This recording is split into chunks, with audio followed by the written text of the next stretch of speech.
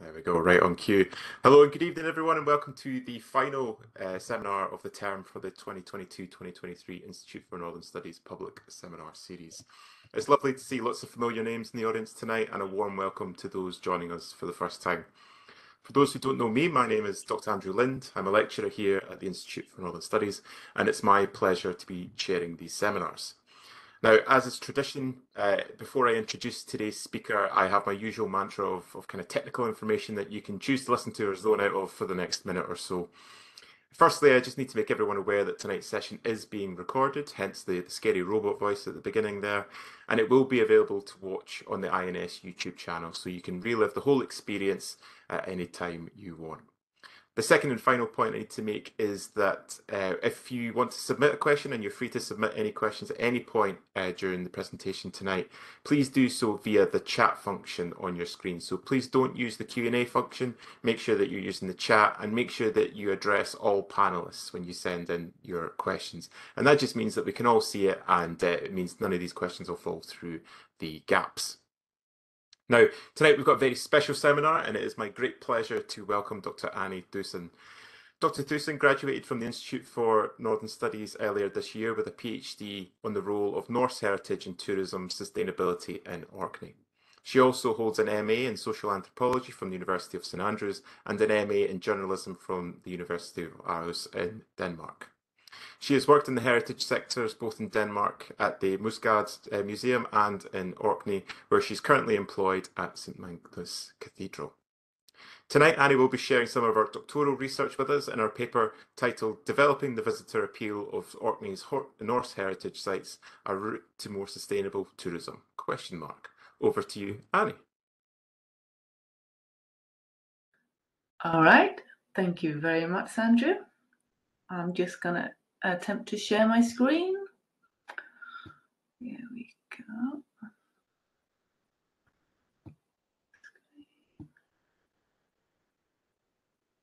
Okay.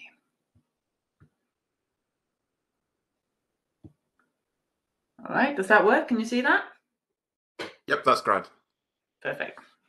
Yeah, so as Andrew said, I recently finished my PhD from Institute for Northern Studies here in Orkney, looking at the potential use of Orkney's Norse heritage to increase the tourism dispersal in Orkney and thereby the sustainability of the tourism situation that we have here. And that's what I'll be talking about tonight, really. I know most of the audience will be people living in Orkney. Some of you might even have interviewed for this research. So what I tell you will probably be familiar territory for many of you. But I'm hoping that I'll be able to take us a step further in our discussions of sustainable tourism here by pulling together the various problems and potential solutions we may be facing in terms of dispersal, but also putting it sort of in a wider academic context to learn from other places and other work in this field. So first of all, I'll very quickly go through the background for my research. The concern with tourism dispersal here in Orkney really arose out of the situation that we've seen over the last 10 to 15 years, where tourism has really increased quite dramatically, especially cruise tourism. As you can see here on the graph, it's almost quadrupled between 2011 and 2019. Non-cruise tourism has also gone up, not as dramatically, but still with about 35% between 2013 and 2019. I'm not going to be talking about post-2019 situation today. All the COVID stuff, that's a whole thing apart. If you want to talk about it, you can ask in the questions and we can go into that. But what has happened with this tourism increase, as in most destinations, it has had a lot of positive impacts on Orkney. It's also had some negative consequences.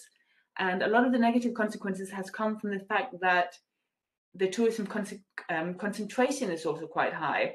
So the tourists tend to go to the same few places and the same few attractions, really, in Orkney. And also within a relatively short season. And that does create a number of problems. So, for instance, some of our heritage sites suffer from erosion, which is partly due to the footfall. So that's Skara Brae, for instance, Ringerbrodga. And many places we also have issues with congestions, queuing, insufficient infrastructure, and so on. And that's a cause of frustration sometimes for the visitors, but also for the residents here in Orkney. So that has created an awareness of the desirability of better dispersal of tourists here in Orkney. So, for instance, this is part of the Orkney Tourism Strategy 2020 to 2025, which was published by Destination Orkney Partnership. So you can see a quote from that here, where it says that to embrace growth, there's a clear necessity to both temporary and geographically disperse visitors to less visited attractions and areas. So that was a situation which really formed the background for my PhD project. And my research aims were twofold, as you can see here to the left. First, I wanted to consider whether and under what circumstances it would be possible to increase the appeal of Orkney's smaller Norse heritage sites, because at present they play a relatively minor role in our tourism landscape.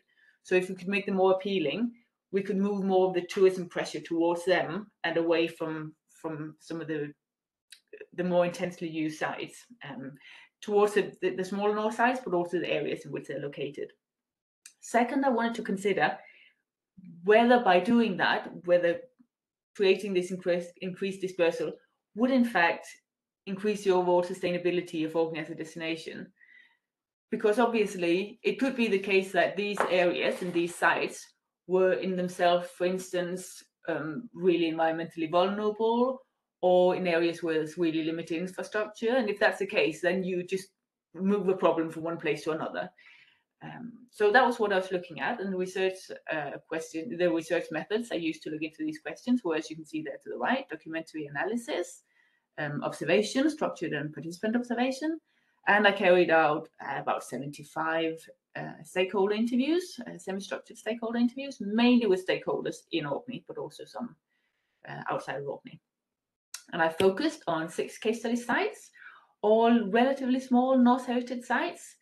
But apart from that, they were kind of chosen because of the variety they offered, both as relates to their position within Orkney, their location, and also in terms of the issues that they raised in terms of their visitor appeal issues and in terms of sustainability. So the first site, you can see there, number 1, that's Earlsbu and the Round Church down by Orfe. Then there's the settlement on the Hnrs and the East Mainland. And then number 3, I took kind of 3 small sites together, 3 small heritage sites, which are all located in Westness and Rousey. Number 4 is the St Magnus Church and Aglesey. Number 5, the Quoigu settlement and Westry. And then St Boniface Church, number 6 on Papua Westry. So those were the 6 sites. And I want to first talk a little bit about the sustainability aspect of it. So regarding whether increased tourism dispersal would in fact increase the overall sustainability of Orkney as a destination. But before doing that, I kind of have to clarify what I mean when I talk about sustainability, because it's a very wide concept and it's used in many, many different ways in policy and in scholarship. So in my thesis, I work with the 4-pronged concept of sustainability. I'm talking about environmental, cultural, social, and economic sustainability. Again, these are used in very many different ways. So I just try to put some very short definitions up here, which work quite well in terms of tourism and work quite well in the context of my particular project. So if you see the environmental sustainability, I've defined as a situation in which harm to the environment is minimized and economic incentives to protect the natural resources are provided. Cultural sustainability is where the present generation treats the cultural properties in a way so that future generations can equally understand them or live their meanings and values. Social sustainability is where developments are of a nature so that communities can absorb them or adapt to them without the creation of social disharmony. And economic sustainability is understood as a situation in which development supports a healthy economy and assists residents in meeting their economic aspirations. So, on to the findings. If we start with the environmental sustainability, my findings suggested that increased tourism dispersal to the smaller North sites and their surrounding areas was actually likely to increase the overall sustainability of Orkney as a destination. And that's because increased dispersal would lower the pressure on some of the sites that are presently suffering from, for instance, erosion. And so that would be, for instance, the World Heritage Sites, as I said in the beginning. And at the same time, there were no major issues foreseen in the case study areas if tourism were to increase to these areas. So because the North sites that I investigated, they were all quite robust sites that could take a substantially higher footfall without any risk really to the remains. And there weren't also any evident environmental risk to the wider areas, even in the cases where those were protected nature areas. So in some cases, they were, for instance, RSPB reserves and so on. But they could all take higher visitor numbers. However, I would say in terms of environmental sustainability, I also found that there were some quite important caveats to my findings. So, for instance, I happened to have 6 case study sites which were all really environmentally robust. But I also found that I couldn't really generalize from that to all of Orkney's smaller Norse sites. So, for instance, in this picture, you see that's Covey Roos Castle on Wyre, also a small Norse heritage site, which is arguably under-visited in terms of Orkney's tourism. But that wasn't one of my case study sites. But unlike all my case study sites, this is actually an environmentally vulnerable site in the sense that it's a very soft site. So if you had a big tourism increase to that, if you had many more visitors, that would be a problem because of the footfall. So you had to be a little bit careful about that, about generalizing from the findings here.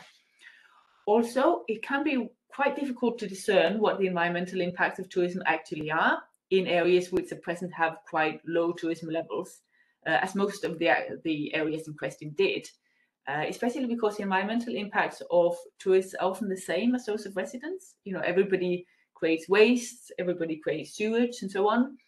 And so, for example, it was only at the very end of my research that I realized, just in casual conversations, that some of the North Isles have real issues with getting rid of their recycling.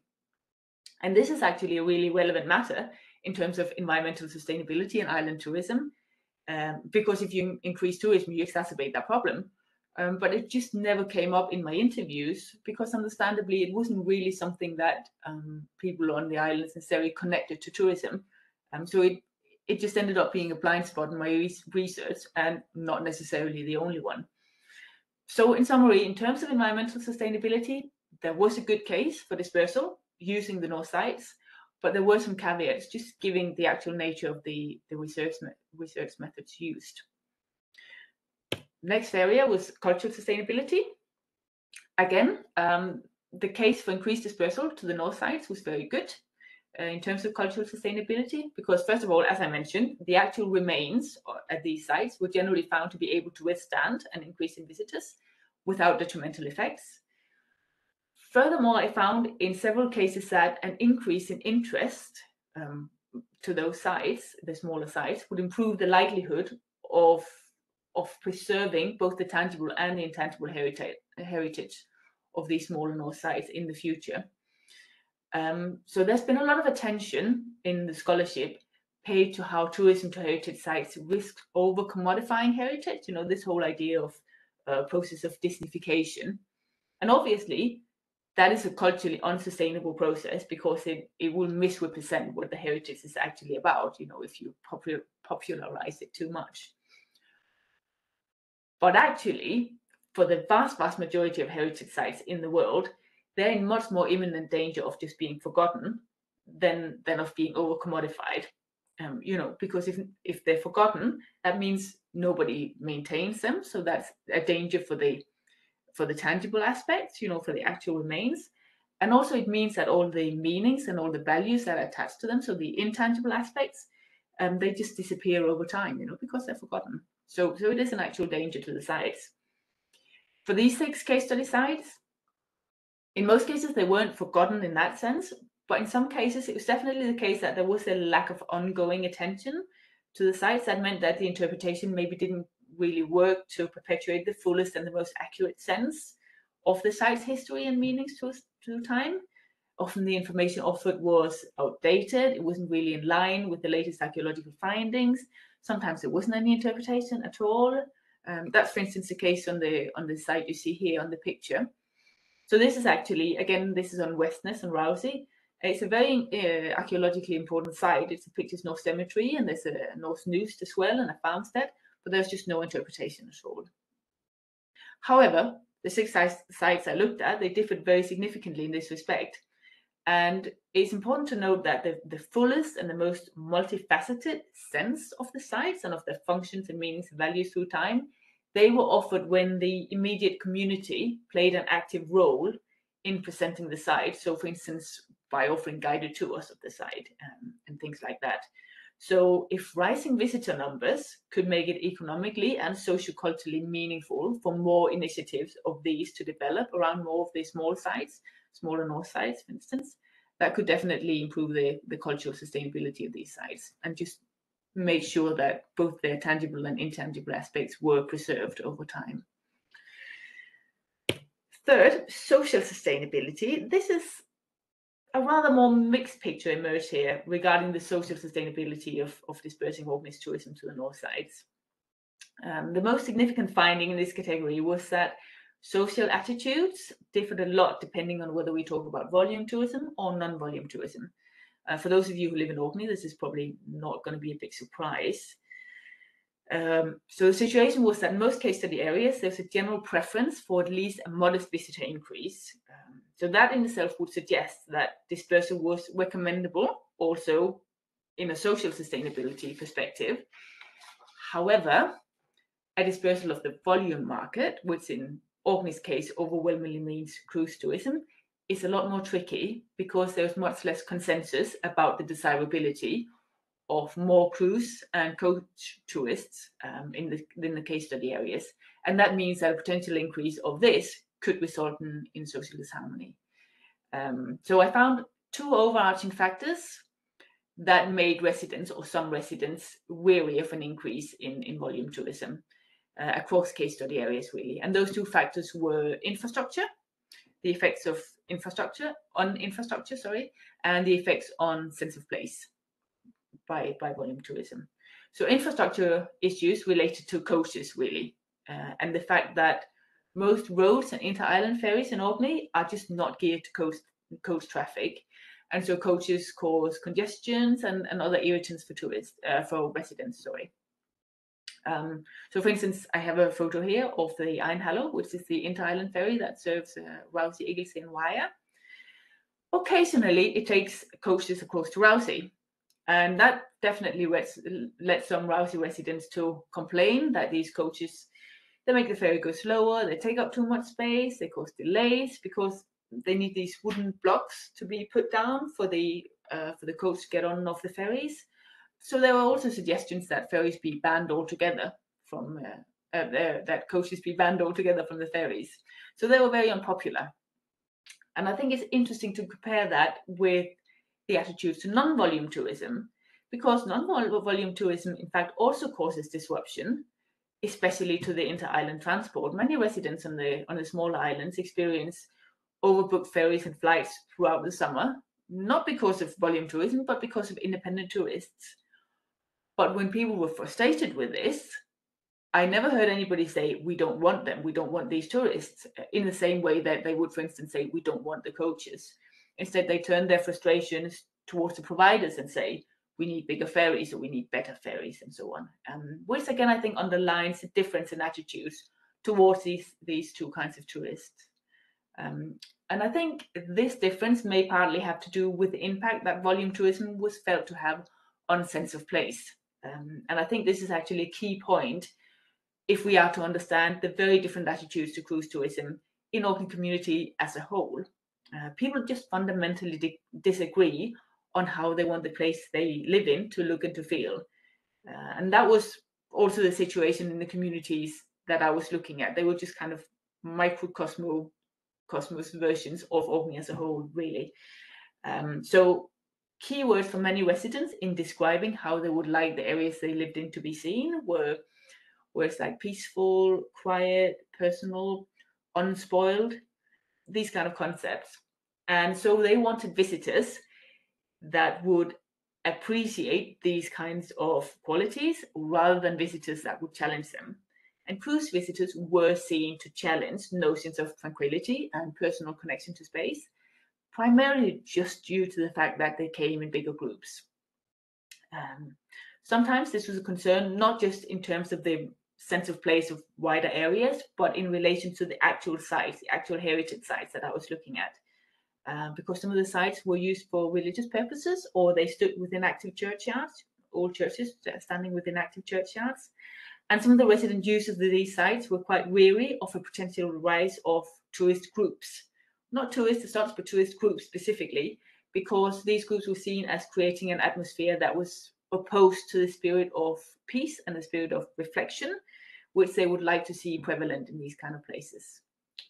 So, although the general goodwill towards the tourism increase in the case study areas would suggest that an increased dispersal was socially sustainable, dispersing the cruise audience specifically might just diffuse to a wider area a cause of social conflict, which is still quite prevalent within the Orkney community as it is. Lastly, there's economic sustainability. This is important because one of the biggest arguments really for increasing tourism and dispersal in Orkney has also been that the income generated from tourism ought to be better spread out throughout the archipelago. But this is a bit of a tricky argument because you can't really generalize that more tourists to an area automatically means improved economic turnover. It really depends on the type of tourism, and it also depends on the area. So, for instance, from my data, I could see that in the Orfa area and also on Eaglesea, an increase of day visitors wouldn't really make much direct economic impact because there just aren't any businesses in these areas that would benefit from it. That doesn't mean that there aren't any indirect impacts, socioeconomic impacts. So on Eaglesea, for instance, many residents pointed out that without tourists, their ferry provision would be in a much more precarious situation, and poorer ferry provision would certainly have negative socioeconomic impacts for residents. It would make it more difficult, for instance, for the farmers on the island to uphold their business. It would also make it harder for people who live on Eaglesea to work on other islands and so on. So it was very important in that sense. It was just an indirect effect. At the same time, on several of the other islands, it was evident that seasonality, the effect of seasonality, somewhat limited the extent to which communities would actually benefit economically from a further tourism increase. And that's because realistically, that increase would probably happen in the main season. And in the main season, the accommodation and the food and drink providers on many of these islands are actually already to full capacity. So they're not going to be able to make any more from a tourism increase. And that actually takes us back to this quote from the tourism strategy, which really stresses that dispersal should be geographical and temporal. And this example just shows that these two kinds of dispersal really should happen in tandem for them to be efficient. However, I also have to mention that research in other destinations similar to Orkney, by which I mean small, peripheral, cold water islands, suggests that overcoming seasonality in this kind of destination is just exceptionally difficult. We experience the pronounced seasonality that we do, mostly due to weather conditions, which again will not surprise you, also due to the difficulty of access. So access plays a role because people's out-of-season breaks are usually quite short. So many people choose destinations which are not too time-consuming and difficult to get to. Also, it's harder for rural areas to overcome seasonality than it is for urban areas because the tourism offer is less diversified. There are less indoor things to do, for instance, in bad weather. And all of these things that make seasonality hard to overcome clearly apply to Orkney. We're difficult to get to for most of our target markets. We have the bad weather, we don't have that many indoor activities, and so on. And they especially apply to our small islands. And so I think we might also have to realize that there are some things we can do, but it will be rather limited how much we really can do to extend the season and overcome the seasonality that we're experiencing. We will reach an upper limit for that. So if this section on economic sustainability maybe seems a little bit confusing, it's because there isn't really a clear-cut answer as to whether increased dispersal to the north sides and the surrounding areas will increase the economic sustainability of our tourism. Rather, what my findings suggested was that it's really very case dependent whether and how an area may benefit economically from an increase in tourism. And this should be considered in our destination policy. We can't assume that tourism dispersal automatically means the dispersal of tourism income.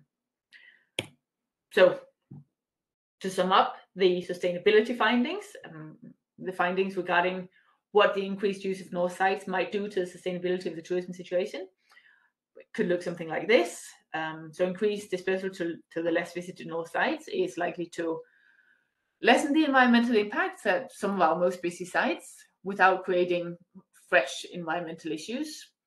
It would strengthen the cultural sustainability of some of our smaller and less visited sites, and also strengthen the socioeconomic sustainability, at least some of our more peripheral communities. As we've seen, however, this comes with important caveats, which underline that Orkney's different islands and communities really have significantly different needs and interests, and have to be considered on a case-to-case basis in terms of how they may benefit or otherwise from tourism. Also, it has to be realized that not all sustainability issues can be solved through dispersal. So cruise tourism is a cause of social conflict in Orkney, and dispersing it, for instance, by sending more of the smaller cruise ships to more of the smaller islands, may well mean that we just export that conflict we're experiencing to more areas. The whole discussion about the sustainability of dispersing tourists isn't very relevant, however, if the tourists are not willing to disperse. So that leads to the other aspect of my research, namely whether and how the tourism appeal of these small Norse heritage sites could potentially be increased to attract more visitors. Again, the sites and the areas they're in are quite different, but there were some overarching patterns that are discernible and that I want to talk about a little bit.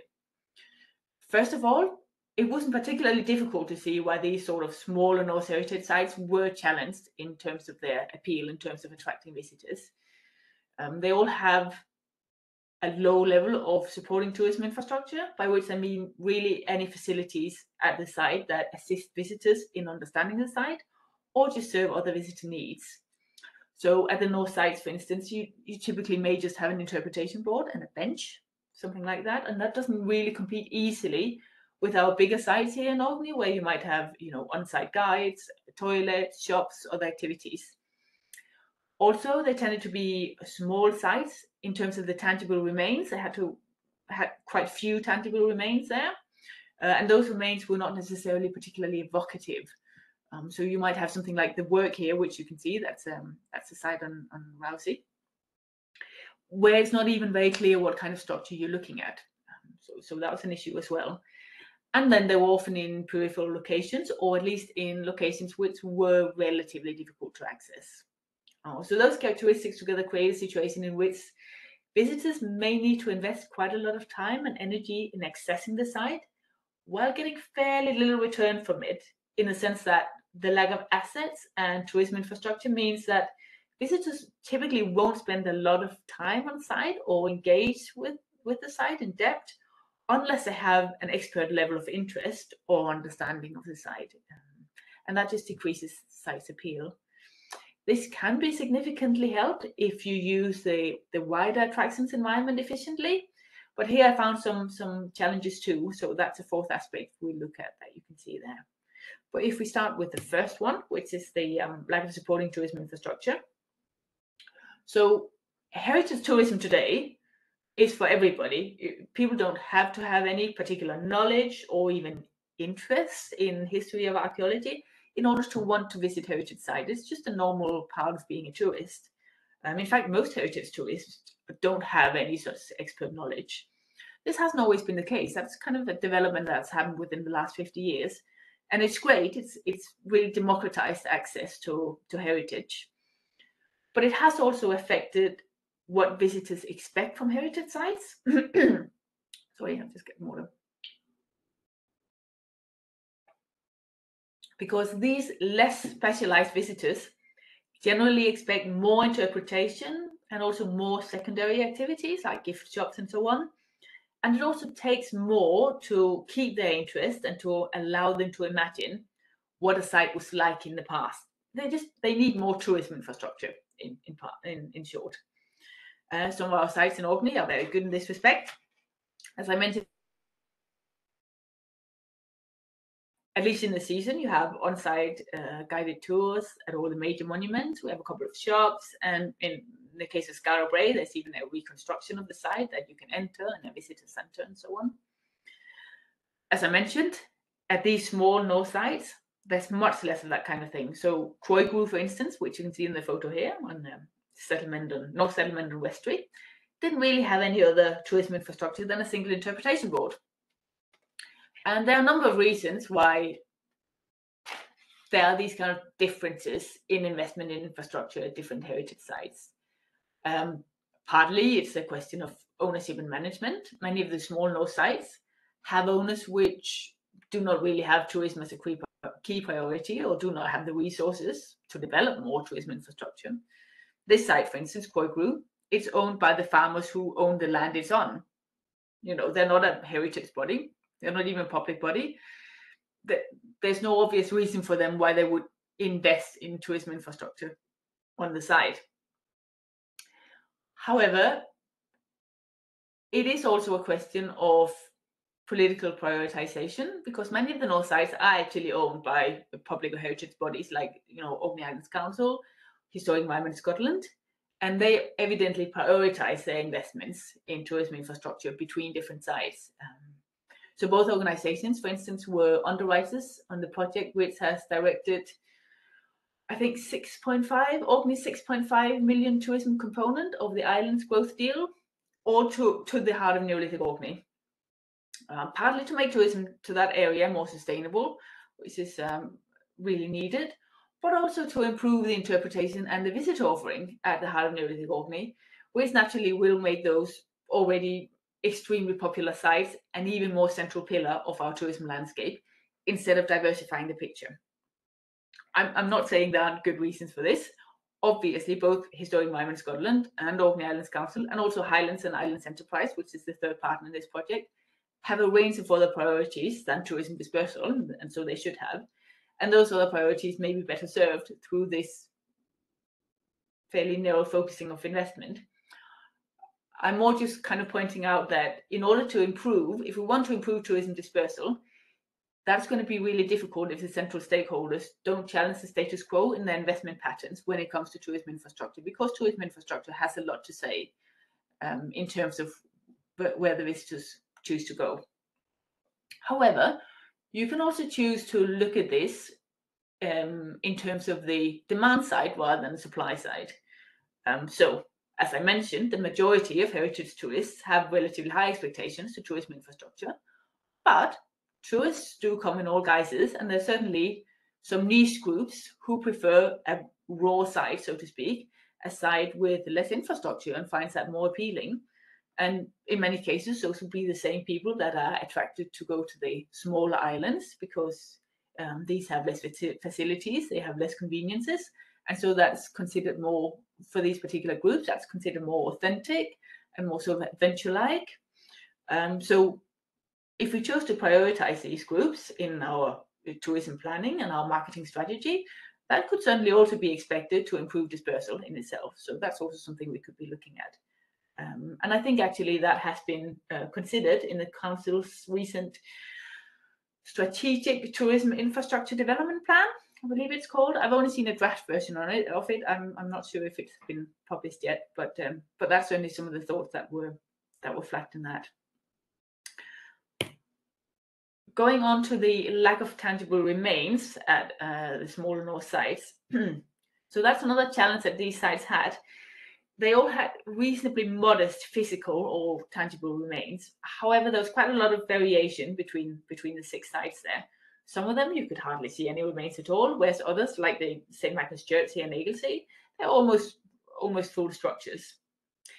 Nevertheless, even if St Magnus Church, quite a substantial structure for a North site in Orkney, but it may still not offer much incentive for tourists, because the way it works, it's quite a universal phenomenon really at destinations, that tourists do tend to congregate around a relatively small set of the local attractions.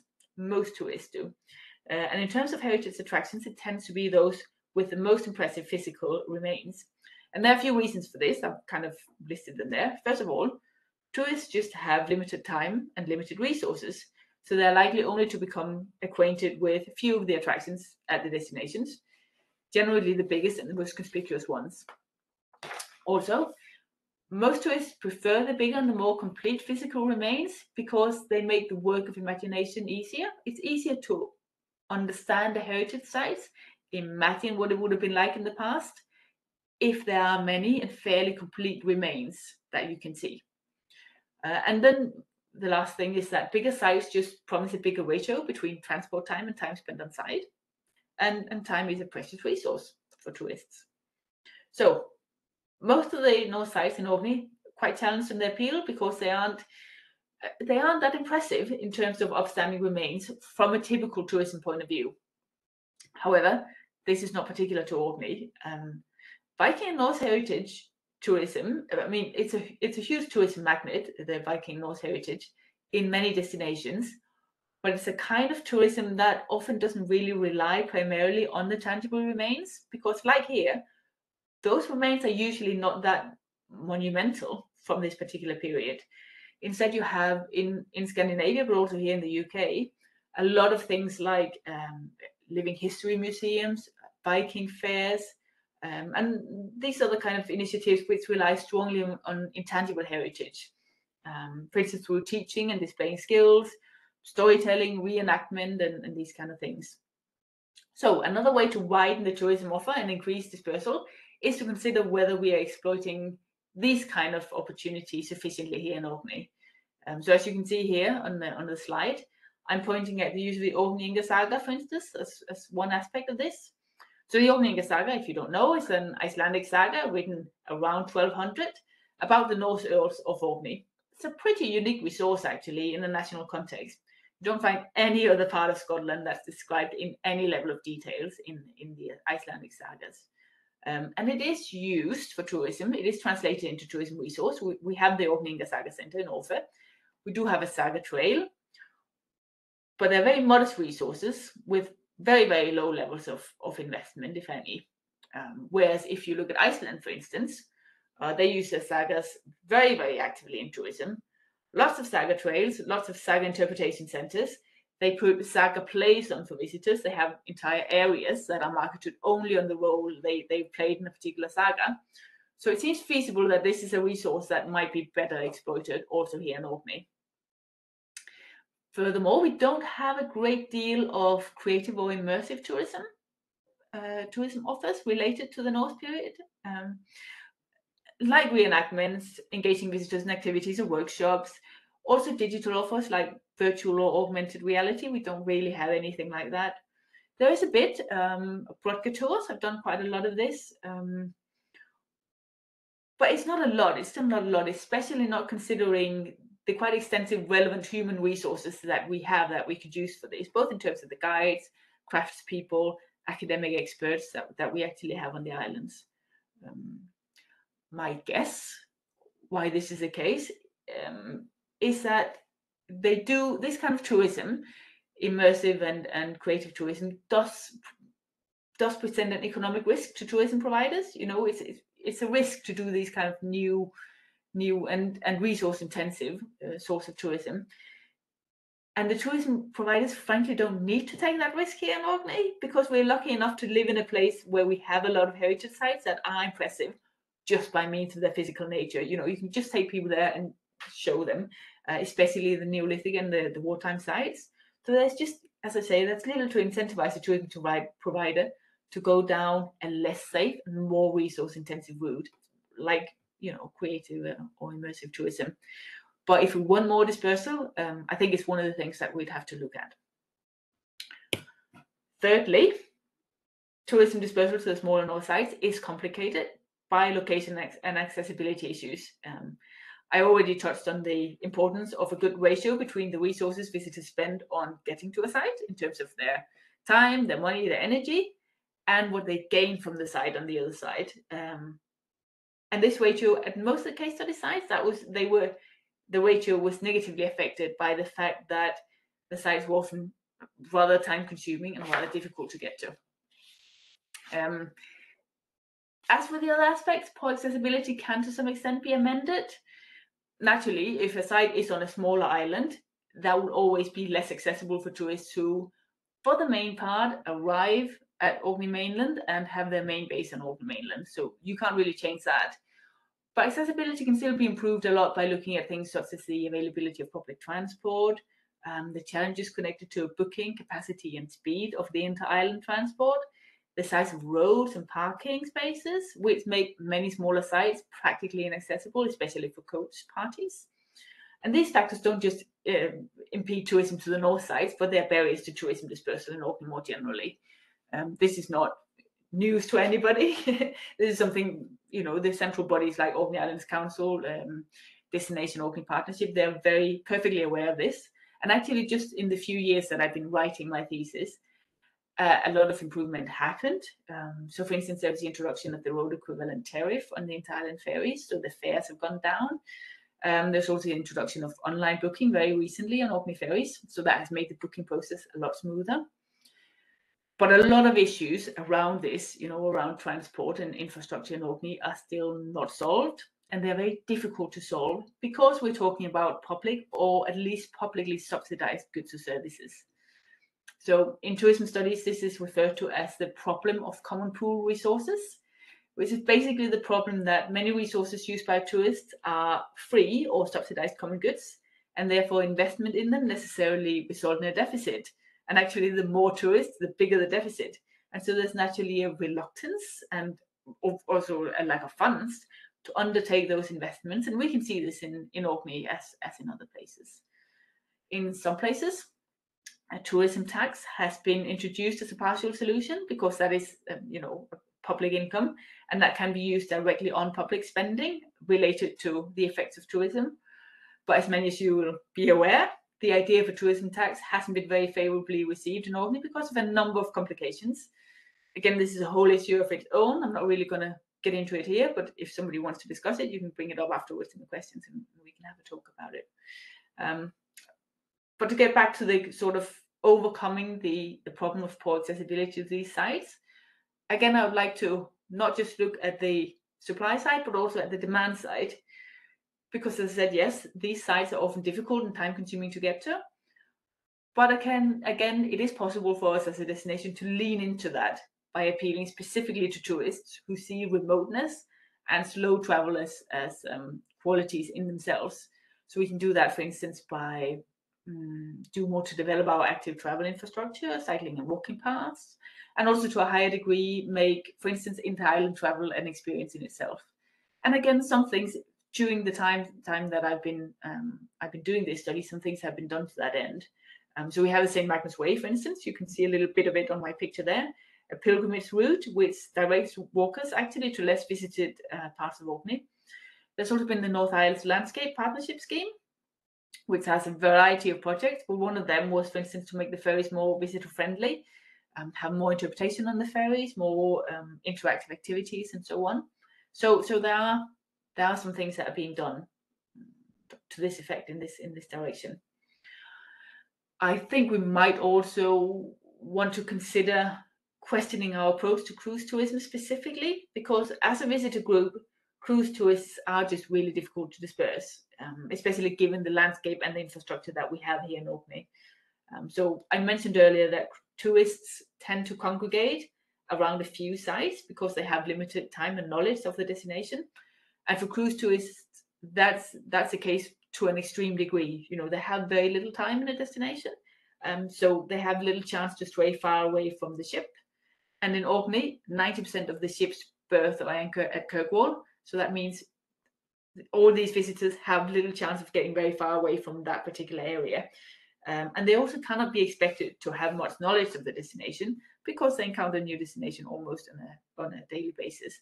So it just makes them much, much more concentrated. And that's especially the case with the larger liners because they can only berth at mainland Orkney and they conduct shore excursions by coach, which have access to much fewer sites. The audience of the smaller, the so-called boutique liners, slightly different situation. They can be dispersed more widely, both because there is a potential and increasing interest in more of these liners going to the smaller islands. Then we have a whole social sustainability situation around that, as I talked about before, but we can go back to that. But also because these shore excursions from the smaller liners, they go by minibuses and that allow them to go to a much wider choice of sites also on mainland. So as a measure to increase dispersal, a reduction in megaliners could be an option, and we could do that. You know, there are tools you could do to control that.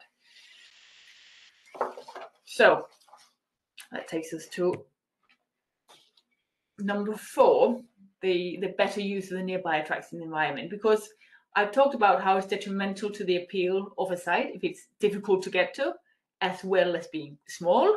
But I imagine many of you have been thinking that, well, it's unlikely that tourists would, for instance, go through all the trouble to get to a small island to see just one site there.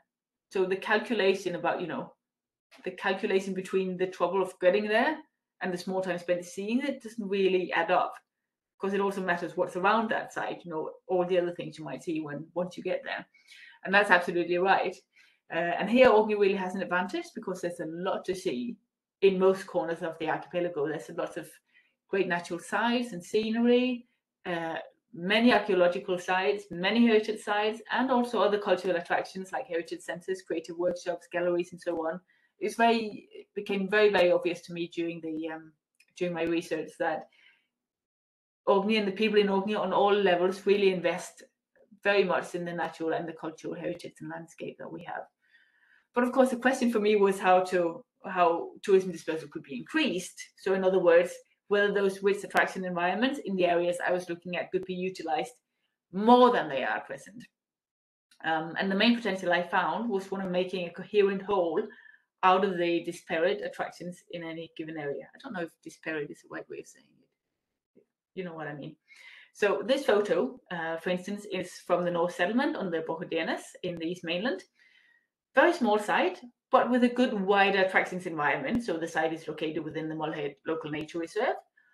Great walks, very impressive scenery, visitor centre and so on. And also in the wider DNS area, you have a campsite, there's a gin distillery, which have tours, cafe, gift shop. You can go on boat trips in DNS. There's a glass art workshop. Quite a varied visitor offer, really, especially for active visitors.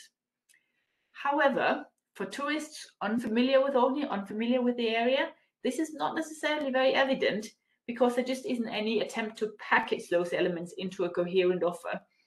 For instance, through marketing, through connecting digital or physical infrastructure, or just through an actual package tour, you know, for tour companies or shore excursion companies or anything like that. And that was the case across several of the areas I looked at. Even when there's a good attractions environment, this was just not necessarily easily accessible to visitors because it wasn't presented as a package, and some elements were just much less evident than others.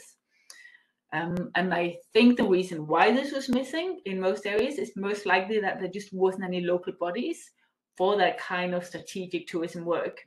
In some of the areas I looked at, there was, especially some of the smaller islands, you do sometimes have a local tourism association, or you do have a development trust that does that kind of strategic tourism work.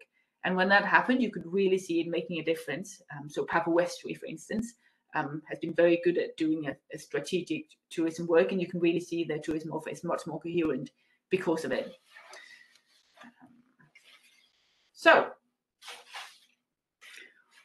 that's what I had to say about appeal, I think. In summary, the tourism dispersal to the small Norse heritage sites is certainly challenged by the nature and the accessibility of those sites. And I think it will probably be difficult to change the fact that Orkney as a tourist destination just has some quite clearly defined centres and peripheries. However, that said, my findings also suggested that dispersal rates could be higher than they are at present, with adaptations on the supply side, on the demand side. So on the supply side, I've touched on matters relating to, as I've listed here, investment priorities relating to the tourism infrastructure, our exploitation of the intangible heritage of these sites and creative and immersive tourism options, relating to transport infrastructure, the improvements of our transport infrastructure, and relating to the potential creation of more coherent attractions packages in local areas. Whereas on the demand side, the focus has been on an increased focus on adventure and slow tourism markets in our strategic tourism planning, as well as a potential reduction of megaliners in our visitor composition. So I think that's it for me, really. I've tried to give an idea, first of all, of the sustainability impacts of increased tourism dispersal here in Orkney. And here secondarily, the initiatives that would be needed really to make such a dispersal come about. I'm aware some of the issues that I'm touching on are sort of contentious. I'm also aware that this is an ever-moving target I'm writing about. There's always development happening, so developments happening in this area while I was writing. There's certainly still been some after I finished, so maybe some of you will correct me on some of that. So I'll open the floor to you. Perfect. Thank you very much, Annie. Lots of really interesting stuff there, and I've got no doubt we've got lots of questions from members of the audience, and there's actually already been a few submitted while you were talking there. The first is from Fran. A question related to what you've said about the political will for tourism dispersal. Do you think that the bigger sites have a positive role to play in spreading the visitors to other sites, and can they do that without jeopardizing their own position? Mm-hmm. Yes, I think there's a lot of, because the history means that all the sites are obviously connected. So yeah, I think a lot could be done in that respect, actually, that, you know, you can use the sites that we always have, like our flagship sites, to draw attention to all the other sites and to to the history between them. So for instance, you know, we have the cathedral, evidently, which could be part of the whole strengthening the intangible Norse history that we have. The Orkney saga, for instance, and just making that stronger. The cathedral could be a very important part of that. So you think that could be a kind of symbiotic relationship? Then, yeah, absolutely. Okay. Yeah, that would be an obvious way to do it. Okay. Another question from Lynn. At today's Destination Orkney Tourism Conference, it was agreed that quantity was better than quality. As such, if we can only concentrate on one site, which one do you think would benefit from further interpretation, VR, etc.? It was agreed that quantity was better than quality? Apparently, yep. Okay, so sorry, that just distracted me so much. I didn't hear the rest. Sorry. What was the question? That's okay. I'll repeat it. At today's Destination Orkney Tourism Conference, it was agreed that quantity was better than quality. Sorry, it helps if I read it properly. I think quality quality is better than quantity. Oh right, that makes more sense. If we can only concentrate on one site, which one do you think would benefit from further interpretation, VR, etc.? Mm-hmm. Okay. That's a good question.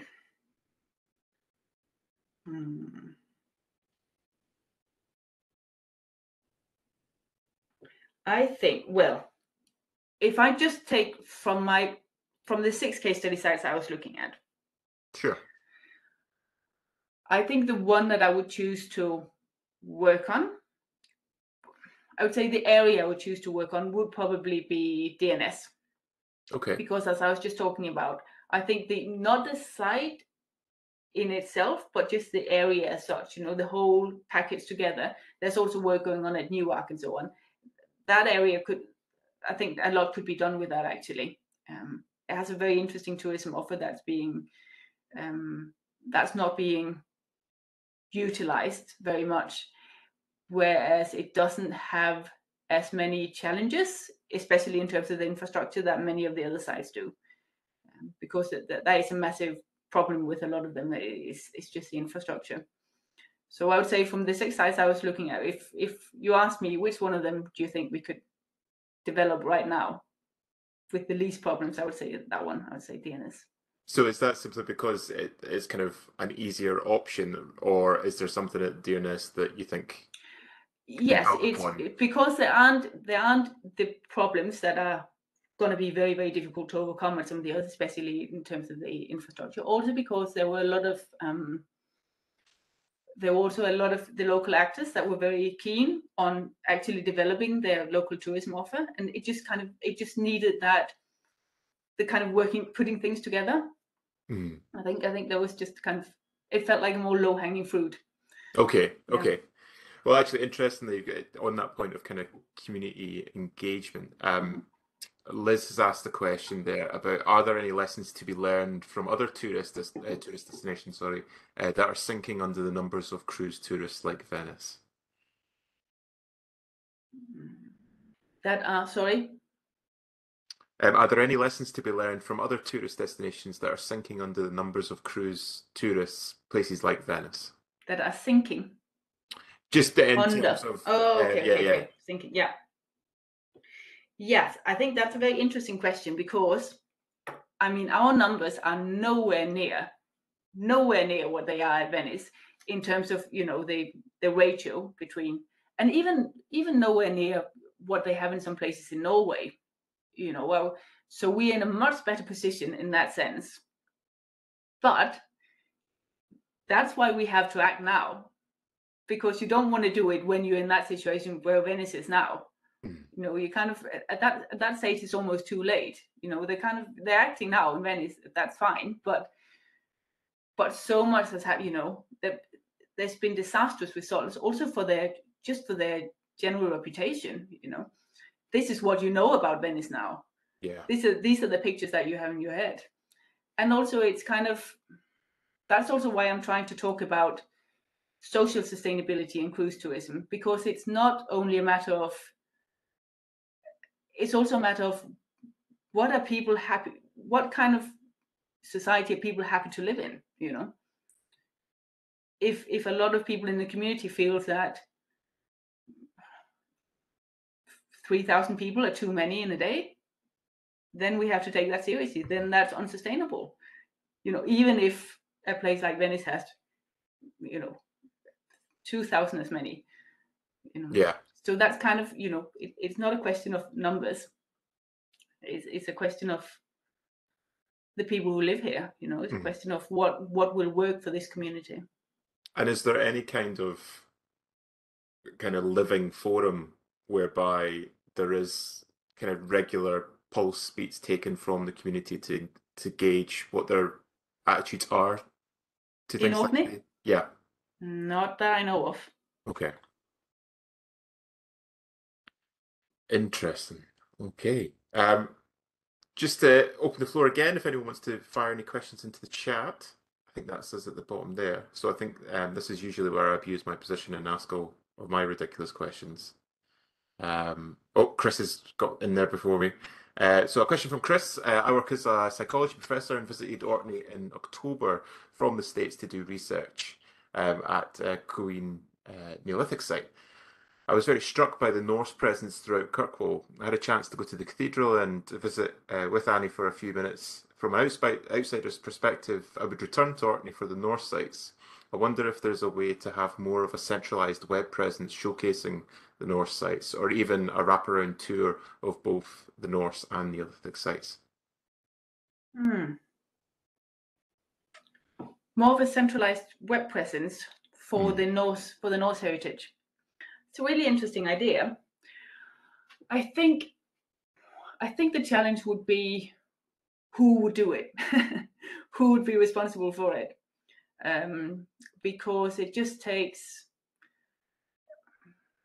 I think the problem we have had with a lot of the initiatives, with a lot of the tourism initiatives, is that you tend to get the grant funding, the initial grant funding, but not maintenance funding.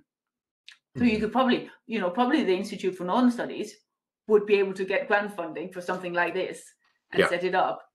But if you don't have the ongoing maintenance funding, you have a problem, especially with digital resources, because it just outdates so quickly. And then you end up with, kind of half dead and outdated websites, which doesn't really. So you need to have a body which would be prepared and would have the resources to keep it going over time. And I think that's the main challenge we have. Also, in terms of what I was talking about, kind of immersive and augmented or virtual reality, so it's also really interesting options, but problematic for the same reason, because you need ongoing investments in it, and that's so I would say that's the main problem I would see with that, because otherwise it's a very interesting I guess it doesn't get around the issues with transport and accessibility as well, which would still be kind of barriers that you need to look into. There's been the recent Pictish Trail in the North of Scotland, and it was national lottery funding, I think, and they've kind of developed this app that you log into, and the idea is very similar to encourage people to go. Is that maybe something that could be looked at for Orkney, or do you think that the issues over accessibility and some of the other issues that you flagged there, are they barriers that make the Orkney situation unique and need to be tackled in a slightly different way? No, I think definitely but we have quite a lot of walking trails. I think we should be aware of that as well. So not to kind of, I think you don't want to overflood the market because we have the Orkneyology walking trail on the west mainland, and we now have the as I said, the St Magnus Way. We have a heritage trail in within Kirkwall. There's one in the Mullhead as well. I'm sure there's one more. So that's something to be aware of as well. That it can just, if you want to do it, you need to do that well. You need to make one that's better than all the others, at least. Yeah. And as I said, make sure it's a body that can keep it going, that can keep maintaining it over time. Because otherwise, it just,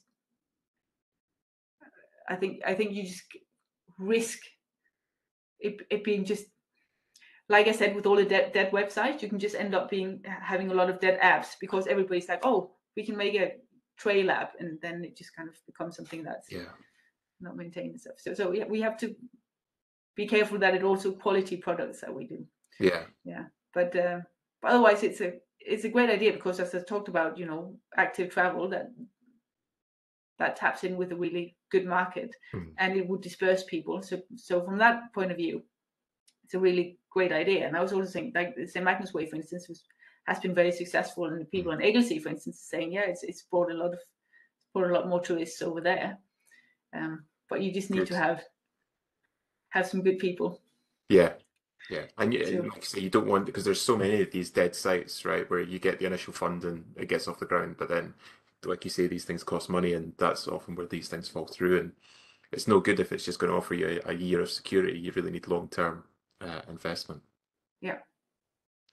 We've got a couple more questions. So Linda, actually linking into that point, she was asking whether there was scope to set up a Norse heritage walking trail. So I think the consensus is there is, but we just need to be careful about the surrounding market for that. And then Philip's got a question. I wonder if Brexit has influenced tourism, particularly from the EU, in Orkney, or seasonal workers working in tourism and cultural industries. Has that been an issue or not at all? Well, I tried to look into this, and there's very little data on it yet because of COVID, because COVID happened. So it's been very difficult to know what was Brexit and what wasn't. The theories that have come out is that probably it would result in less European tourism, Brexit, but more domestic tourism. That's likely what will happen. But that theory is said that it's not very much evidence based, because by the time that Brexit was completed, COVID came, really. So there isn't really any kind of very reliable data on it. Yeah, and then COVID's had a similar kind of effect, right, where you would assume that more people from exactly would, precisely, yeah. We've got another question from Fran.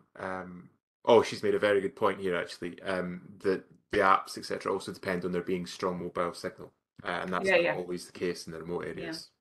That has been a problem because often it relies on you downloading it before you get to the actual site. So that has been a problem for many of the apps in Orkney. That you have to know about it before you go to the actual site where you have to use it. That's a good point. I think there was I can't remember what the exact island, but there was one on in the Western Isles where they were using the QR codes, but the issue was that some mobile providers just didn't have signal, so the QR code was no use because people still couldn't access it. So it's a really important point. We do still have some time if anyone has any other questions that they are sitting on. We've got another one from Glosia. You mentioned the more specialised tourist groups who prefer the less built-up sites with more scope for their imagination. You also mentioned the beautiful surroundings as the whole package. Perhaps it would be an option to link those sites to more nature sightseeing, but make them part of a day hike, etc. Yeah, I think that's a very good point. To have more, also because, as I said, many of the heritage tourists now are not just heritage tourists. so yeah, it'd be a very good option to have these packages. It was kind of what I was talking about in the end, to try to make more coherent packages.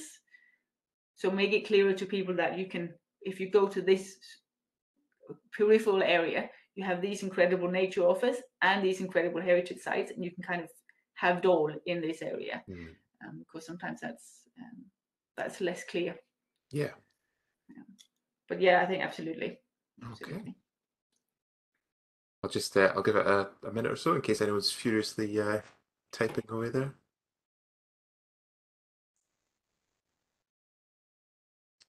I suppose, Annie, if I could ask you a hypothetical question, you know, if someone was to give you, you know, a bag full of cash and told you that you know, you have to use this to improve Norse heritage in Orkney, what would be the most effective way to do that out with, you know, kind of completely revising transport links and things like that? I think probably I've come around to the idea that it might have been a good idea to make something actually central about, you know, maybe a center in Kirkwall or Stromness or somewhere central as a starting point. Right. To give an introduction to the Norse heritage, to, for instance, to the Orkney saga. You know, that's a bigger saga center than we have, and then through that give people an introduction, to that kind of heritage, and then spread them out from that starting point.